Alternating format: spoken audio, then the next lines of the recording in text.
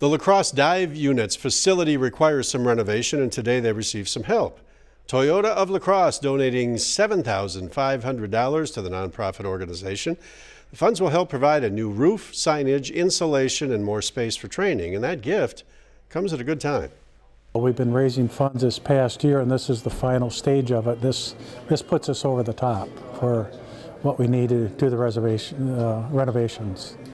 That building is set for more than $70,000 in upgrades. Construction will begin within the next couple of weeks. The goal, completing that project by the end of the month.